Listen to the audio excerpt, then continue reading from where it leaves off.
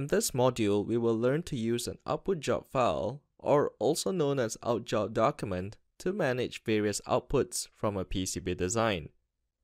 Within the Outjob, we can pre-configure various outputs, including documentation, assembly, fabrication, and report outputs. Through this reusable document, outputs can then be generated and contained in predefined folders. In this lesson, we will make use of the Spirit Level SL1 project from the examples folder. This PCB design project has been completed, and we would like to generate outputs for this PCB to be produced and documented for future reference. Before we get to discussing on the Outjob file, the conventional method to create outputs is through the menu options. For example, to create a PDF export of the schematic and PCB, we can go to File, Smart PDF. Within these series of windows, we can configure the documents which we would like to add to the PDF, control the option to generate a bill of materials with the export, and PCB printout settings such as enabled layers. We can also define the bookmarks to be created in the export and the color modes. If exporting a multi-channel design, we can have the choice to export it as a physical structure as well. At this point, we will check to open PDF file after export and disable the Outjob file option. Upon hitting finish, the PDF file will be generated. Besides just having the schematic and PCB printouts, the PDF will also contain global bookmarks where we can jump to a specific component. As we left-click on a component, its parameters will also be listed on the cursor. As discussed in the previous module, bill of materials can be exported through the Reports, Bill of Materials menu. For board fabrication, files like Gerber, NC Drill, and ODB++ are required. For assembly and testing, files like Pick and Place and Test Point reports are to be generated. Like PDF and bill of materials export, these outputs can be generated through the menu options as well. By going to File, Fabrication Outputs, we can see a list of outputs that can be generated. If we choose Gerber files, a window would pop out, allowing us to define the units, layers to be plotted, and other options. Similar configuration windows would also pop out for the other outputs such as NC Drill and ODB++.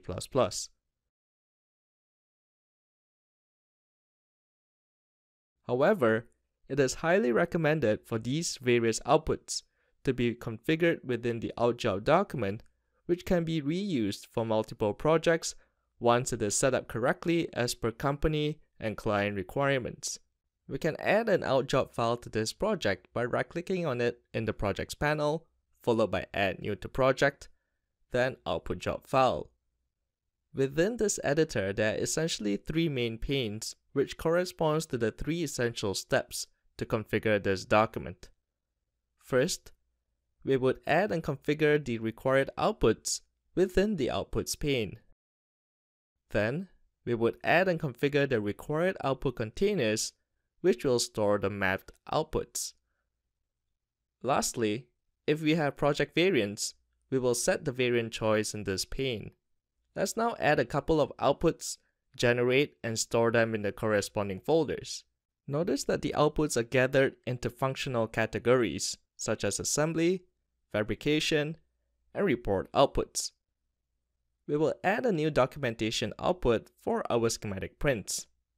As for its data source, we will choose Project Physical Documents, which is a compiled document view of the schematic. The term All Schematic Documents refers to raw, uncompiled document view of the schematic, which does not carry any variant nor multi-channel design information. We can configure this output by right-clicking on it, followed by Configure.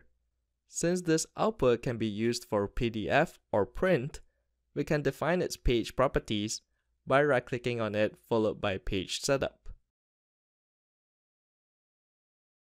Since this project currently does not have any Draftsman document, we will quickly add one to this project. This time around, we will create it based on one of the default fabrication templates.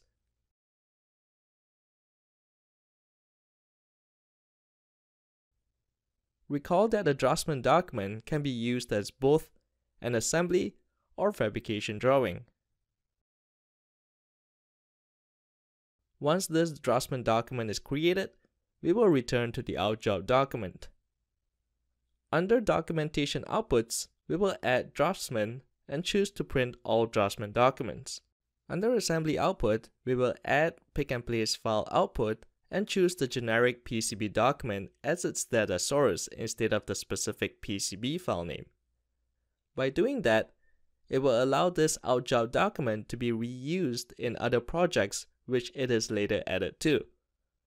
Once again, we can configure this output by right-clicking on it, followed by Configure.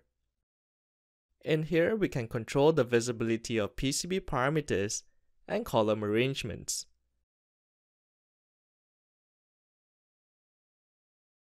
Its units and output format can also be controlled here. We will also add a test point report under this category. Moving on to fabrication outputs, we will add Gerber files. Once again, we will configure it so that it uses the correct units and its used PCB layers are plotted. Usually, drill drawings are to be included within the Draftsman document and not in the Gerber export, so we will not check to generate them here. In general, RS-274X is a widely used aperture definition, so we will leave it as checked. Click OK. Following this, we will add a NC drill file output and an ODB++ output. Under Report, we will add a bill of materials for this project. Note that if we have an active BOM document within our project, it can also be chosen as the data source. Recall that active BOM document is used to facilitate real-time cost estimation and part availability, used in conjunction with supplier data. We can configure its output so that it contains the columns that we require and using the right template. Under Validation Outputs, we can also add both an electrical rule check report for our schematics and a design rule check report for our PCB document. These outputs serve as a final thumbs up check just before generating the outputs and also used as a record that the design is ready for release. When working in a collaborative team, board exports are required. Here we can export both step and parasolid files. A 3D PDF of the board can also be included under the documentation outputs. Once we have all the outputs added and configured, we will now define the containers which will store them. By default, a new Outjob document will have three outputs: one PDF, folder, and video. Video containers are only used for rigid flex board animations. Thus, we will remove it for now. We can add a couple of additional containers by clicking on Add New Output Container. In this case, we will just choose PDF. Then, we can reorder it simply by grabbing and moving it up or down. Let's click on Change within PDF Container to change its settings. By default, the containers will be within the project folder as denoted by the term Release Manage. If it is to be saved in another location, it can be changed to Manually Managed. We will ensure to save it in a subfolder called PDF. By default, all PDF containers file name will be the Outjob name, which in this case is Job 1. We will change this to something meaningful like training_PDF_prints.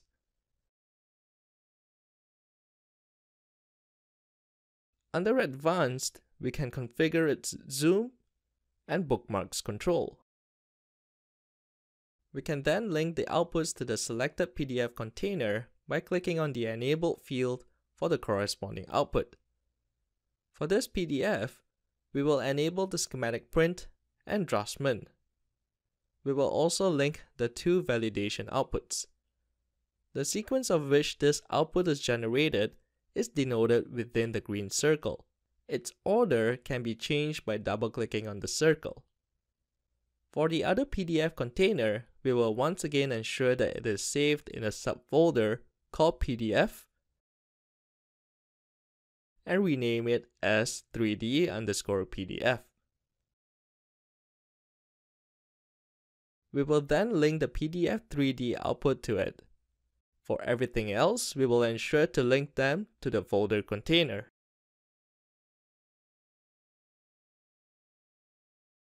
Once we have the outputs and containers set up and linked, we can now generate the outputs.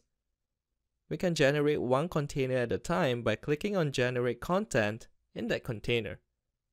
Let's start with the first PDF container.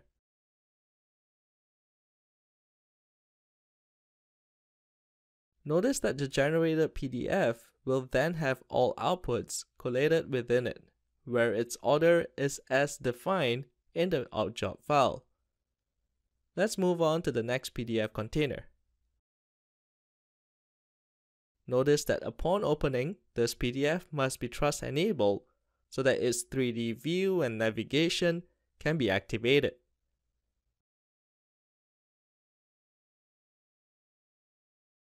Lastly, let's generate the folder's outputs.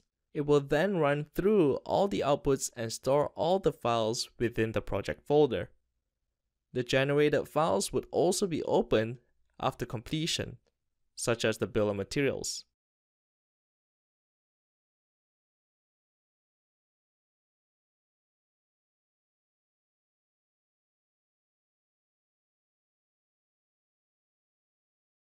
Now that these outputs are successfully generated, let's explore the project folder.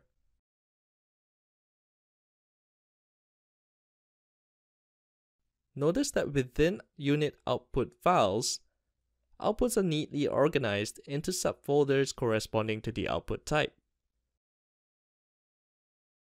From this folder, files or subfolders can be zipped up and sent to the right parties.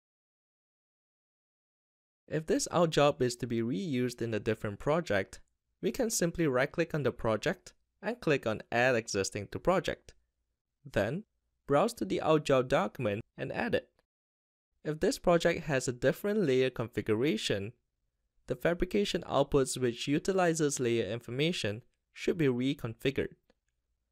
Recall that the data source for the outputs were made to be generic project or PCB document, so that outputs are generated from the active project.